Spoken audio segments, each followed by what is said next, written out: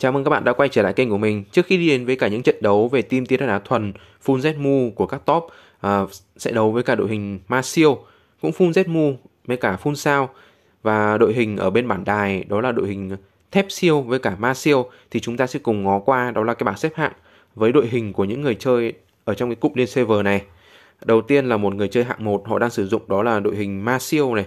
Đội hình thứ hai đội hình tiến đất đá kết hợp với cả nước. Một người chơi hạng 2 họ sử dụng cái team tiến đất đá thuần, đội hình thứ hai là ma siêu này. Với người chơi hạng 3 đội hình ma siêu ở lúc đầu, và đội hình tiếp theo là theo kiểu mà tiến đất đá kết hợp với cả một số bôn bậc ES đây. Hạng 4 cũng là tiến đất đá thuần này, có thêm 𝐏𝐨𝐜𝐤𝐞𝐭 nữa. Hạng 5 cũng hơi lạ lạ đấy, có một người chơi team ma kết hợp thêm 𝐏𝐨𝐞𝐭 đã vươn lên được, đó là cái hạng 5 ở trong cái đấu trường này. Hạng 6 cũng là tiến đất đá, người chơi team ma này ở đội hình 1. Với đội hình lúc này thì đa số là sẽ kẹp thêm 𝐏𝐨𝐞𝐭 với Necroma nếu bạn đã có này, còn đâu thì vẫn đội hình nước ngày trước, kiểu dạng như là bạn đang nuôi dở, đang mạnh sẵn rồi thì họ sẽ để sang team 2, còn đâu đội hình chính của họ vẫn là tiến đất đá thuần. Còn bây giờ thì chúng ta sẽ cùng ngó qua cái trận đấu giữa hai người chơi hạng 1 với cả hạng 2. Với team tiến đá thuần sẽ đấu với cả team ma siêu như thế này. Đây là team tiến đá thuần của người chơi này 9,4 triệu. Và mình đã quay lại hai trận đấu của hai người chơi này với đội hình theo kiểu mà ma siêu đây và đội hình theo kiểu mà tiến đất đá thuần. Tất cả thì 11 sao trở lên rồi và full ZMU nếu mà có thể. Một phần là Necroma với 𝐏𝐨𝐞𝐭 thì chưa cập nhật thêm ZMU 6. Thì các bạn sẽ thấy được cái độ vững chắc của cái team tiến đá thuần được nuôi quá mạnh, và kèm theo là có cả bảo vật vàng. Nói chung là của top nuôi thì bao giờ nó cũng sẽ có sự khác biệt hơn rất là nhiều rồi. Thêm của Giga nữa, xong rồi các hiệu ứng đến từ bẫy nữa, và các bạn đã thấy là cái team ma bị mất máu rất là ghê gớm, phản đam các kiểu này.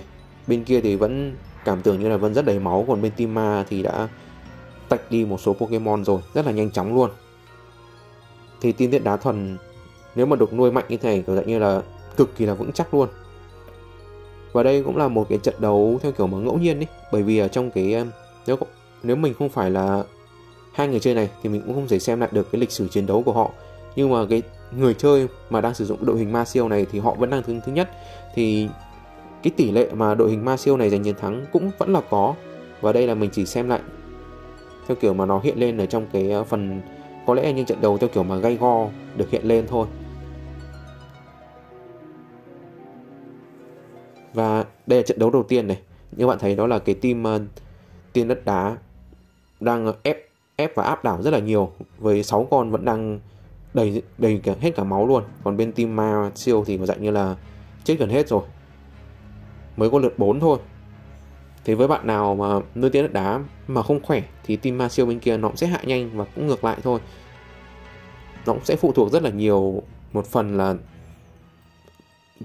các bạn nuôi mạnh đến mức độ như thế nào.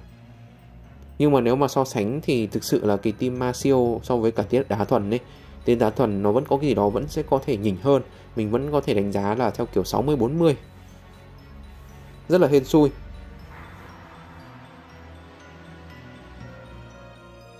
Nếu mà theo kiểu mà full ZMU này, thực ra vẫn chưa full ZMU của Necroma, thì lúc đó nó bắn nó sẽ còn ác hơn nữa. Và với tình hình lúc này thôi thì thực sự là cái team ma đang bị áp đảo nhiều bởi vì team tiến đất đá bên kia. Nhất là Shiny Mega Tiraita nó đã có được mấy cái núi đá này, chặn hết được rồi. Và cái con quan trọng ở trong cái team ma siêu bên kia là con Necroma thì đã tử trận rồi. Còn đâu thì Masadao còn không đánh vượt qua được cái núi đá này luôn cơ. ZMU này, xong rồi là kèm thêm nữa là 11 sao, nó sẽ tạo được cái núi đá trong vòng 2 lượt. Mà cái núi đá này thì cực kỳ là ghê. Có lẽ là mỗi Necroma là có thể phá được cái này dễ dàng thôi. Còn không thì về sau nữa là đó là con MEGAHUYENTHOAI. Và cũng phải là một đòn ulti thì mới có thể tiêu diệt được. Mà trận đấu này thì coi như là kết thúc. Mình cũng sẽ chuyển đến trận đấu tiếp theo, cũng là của hai người này, mà cũng lại sử dụng cái đội hình như thế này tiếp.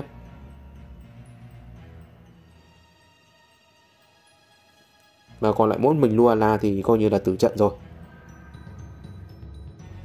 ở trận đấu kế tiếp cũng là hai người chơi này đây, và cái diễn biến trận đấu nó cũng sẽ khác hơn. Cũng không phải là lúc nào cũng sẽ dập khuôn, đó là đội hình Tiên Đất Đá nó cũng sẽ thắng một cách áp đảo giống như cái trận vừa rồi. Nó cũng sẽ phụ thuộc vào rất là nhiều tình huống luôn.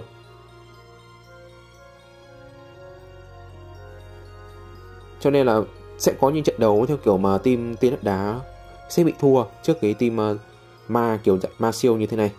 Với hồi trước là theo kiểu mỗi một đội hình ma thì sẽ rất là khó để đập được cái Tiên Đất Đá này luôn đấy. Bây giờ có thêm Necroma nữa thì mới bắn được phá được. Chứ còn không thì xác định luôn là cái team Đất Đá mình nghĩ tỷ lệ thắng chắc là tầm 95% hoặc là 90% với đội hình theo kiểu mà họ nuôi mạnh như thế này. Còn như các bạn thấy đây thì Necroma nó đã phá vỡ được cái sự phòng thủ của Tiên Đất Đá bằng một đòn tấn công kiểu dạng như lúc nãy là tầm 8-6 triệu thì phải. Chứ còn đâu với đội hình ma thì có mỗi Necroma thôi, với mỗi Masadao thôi mới có thể tấn công được, thì nó cũng không gây được quá nhiều sát thương lắm. Và với đội hình này, đợt này thì Tiên Đất Đá đang bị lép về hơn một chút so với đội ma siêu này, 32 triệu này. Đòn tấn công vừa rồi thì chết mất đi đó là Magena rồi.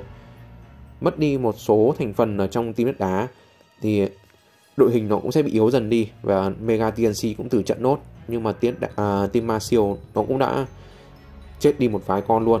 Đó là những con mà trong kiểu mà có cái sinh tồn kém, như là Shiny Mega Gengar này, xong rồi là Hoopa các kiểu cũng từ trận rồi. Đâu không phải, con nào ở dưới nhỉ?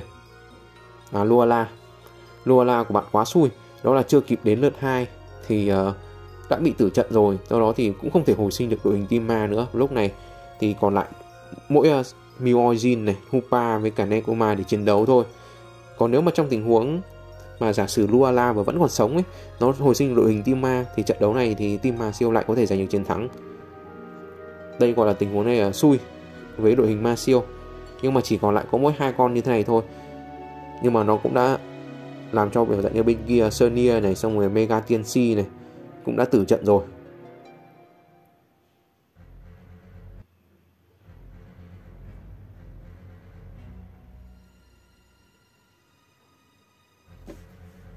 Thì mỗi trận đấu rồi kiểu dạng như là Tiên Đất Đá với cả team ma siêu như thế này, nó cũng sẽ diễn biến theo kiểu chiều hướng khác nhau, theo kiểu độ xui nữa. Với ma siêu, giả sử như các bạn nghĩ là Luala nó vẫn còn hồi sinh, thì lúc đó sẽ hồi sinh lại cả Masadao này, xong rồi Shiny Mega Gengar, thì đội hình này ma siêu lại giành chiến thắng. Và bây giờ chỉ còn lại có mỗi 2 con thôi để đấu với 2 con bên kia, 2 con trâu. Gigade đã ulti và đòn vừa rồi chết mất con Necroma rồi. Trận đấu này thì mình đã tua tắt, đó là bởi vì sau 20 lượt bên đội hình bên kia không giết được con Meowthio, và tính là con Meowthio giành chiến thắng này. Thì chúng ta sẽ đến với đội hình kế tiếp, cũng là của hai người chơi này, với team ma siêu của bên này 7,7 triệu, và team Tiên Đất Đá kết hợp với cả Nước đây 11 triệu, hơn nhau khoảng 4 triệu được chiến rồi. Nhưng mà lúc này không phải đi team Đất Đá thuần. Và team ma siêu này thì có thêm CDB này, rất là hên, là tạo được thêm cái lá kháng tử lúc đầu. Ở lượt trước thì là tạo được một lá kháng tử, xong đến trận đấu mới là tạo thêm một lá nữa, cho nên là cả đội hình nó cũng đang có cái lá kháng tử, nó cũng sẽ có sự khác biệt hơn. Với đội hình Nước Tiên như thế này thì có thêm cái sức mạnh tấn công, không phải là theo kiểu phòng thủ chắc nữa, mà là tấn công đến từ con Askenza. Nhưng mà cũng không có đi cái hiệu ứng đó là bão cát của Shiny Mega Tiraita để tạo ra được những cái đá bay này. Do đó thì cũng không có được thêm đó là nhiều cái tường đá nữa. Vậy nên là nếu mà chơi Tiên Đất Đá thuần thì nó cũng sẽ có một cái sức mạnh nó khác biệt hơn nếu mà kết hợp với Nước. Nước này thì bị biến thành hiệu ứng mưa rồi. Mưa bây giờ nó chỉ có tác dụng đó là giúp cho Rayquaza với Askenza đánh lan được thôi, chứ còn đâu với Tiên Đất Đá thì nó không có tác dụng gì cả. Và với đội hình ma siêu như thế này thì lại đang đàn áp được cái đội hình team Tiên Nước này, mặc dù là hơn nhau 4 triệu được chiến.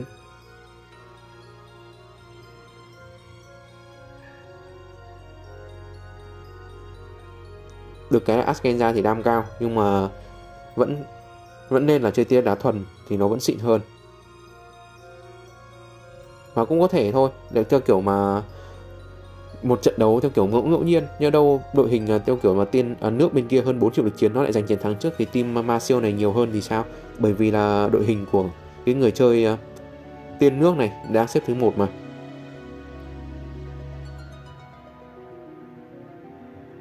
$32 triệu của Shiny Megatirita này. Luala bên kia thì đang chuẩn bị hồi sinh này.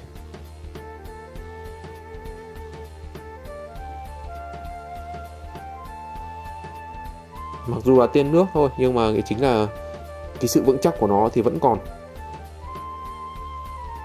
Và nhiều bạn thì cảm thấy đó là đội hình theo kiểu Tiên đá này nó đánh nhau cũng chán. Nhưng mà nếu mà xét về xếp thứ hạng ấy, với cả nữa là các bạn muốn giữ hạng cao thì lại buộc phải chơi Tiên đá thôi. Còn nếu mà các bạn chơi đội hình khác thì bạn sẽ bị tụt hạng, bởi vì thời kỳ team đá nó cực kỳ vững chắc, bạn chẳng cần phải nuôi con tấn công nhiều nhưng mà bạn vẫn có thể là giành được chiến thắng bởi cái độ trâu của nó với phản đam các kiểu. Nếu bạn không có Mega TNC nữa thì như các bạn thấy 2 trận đấu vừa rồi team Siêu ấy mất máu cực kỳ nhanh luôn. Và bây giờ bên kia đội hình team nước thì 2 con chủ đạo team nước thì tử trận xứ rồi. Còn lại đó là đội hình theo kiểu mà 3 con Tiên đá trâu hàng trước thôi là chính. Và xác định luôn đó là nếu mà khi có mưa rồi thì không thể kích hoạt được thêm bão cát nữa. 79 triệu của Necroma này, còn vừa rồi chết đi Sonia rồi.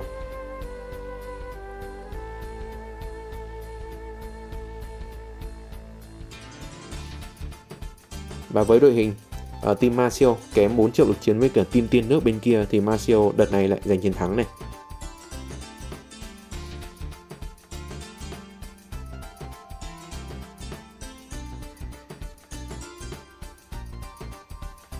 Bay mất con Mega TNC rồi. Còn lại Shiny Megatirita cũng bị ăn đấm của Hupa và chết nốt, và trận đấu kết thúc. Ở phần cuối clip này chúng ta sẽ cùng xem cái đội hình siêu thép với cả siêu ma ở bàn đài. Với đội hình này theo kiểu mà đội hình ma siêu lực chiến thấp hơn khoảng 2 triệu này.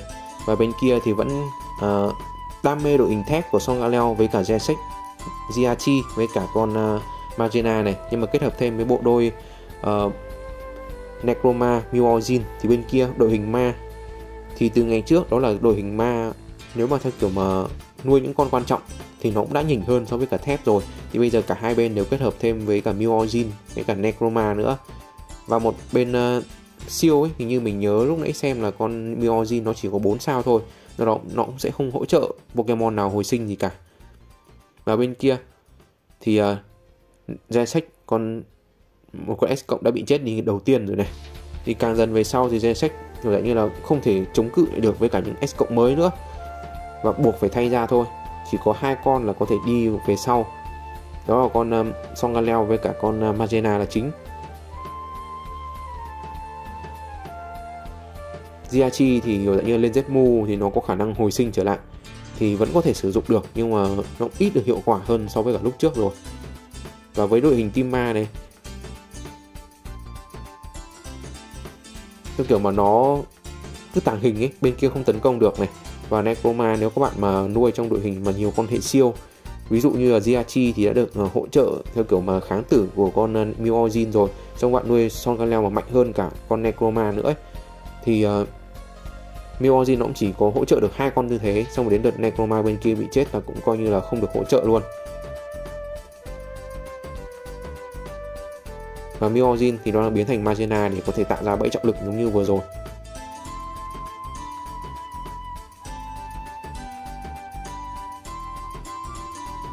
Giachi bên kia thì lên Zmu này, thế nên là nó sẽ được hồi sinh trở lại này.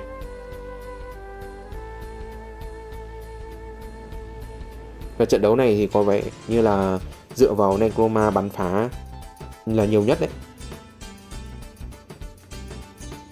Thì Giachi chính vì nó có khả năng hồi sinh như vậy, thế nên là nó vẫn có thể đi cùng với cả team thép của Song Galeo. Thì đội hình về sau chắc là nếu bạn muốn kết hợp thêm với cả Necroma với Muozin thì Giachi thôi, nhưng mà phải lên được Zmu để còn lấy cái hồi sinh. Magena thì đi kèm để bổ trợ dành cho Song Galeo là 3 hệ thép, ok rồi này.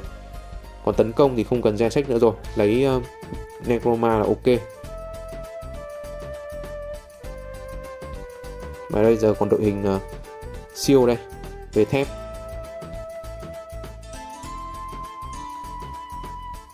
Và hai con Meoji nó biến rất là nhây, biến liên tục thành một số con bên kia để lấy được cả hiệu ứng bên đó.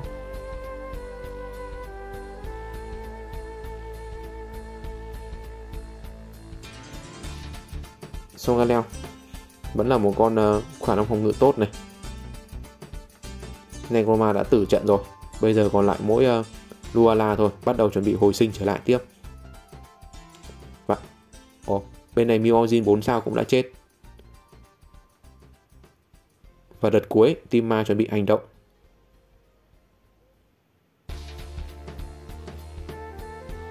Xong Songaleo đã chết, và coi như là hết, trận đấu đã kết thúc. Ok, hẹn gặp lại các bạn vào clip kế tiếp.